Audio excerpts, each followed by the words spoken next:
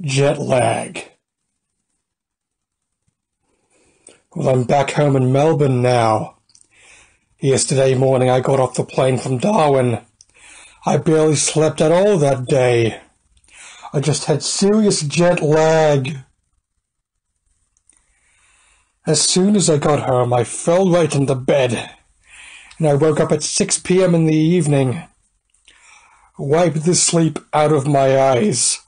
Albeit tired, I hadn't been dreaming. Then I proceeded to stay up until 7 in the morning, inevitably feeling as tired as before. Retrospectively, I thought the holiday could have been worse. Nothing much to see, or otherwise immerse. Now, a relative paid for the trip to celebrate our parents' 3 decades of marriage. Well, I was in an adverse situation. I didn't necessarily want to be there, but I also didn't want to take care of the house. But what else could I do?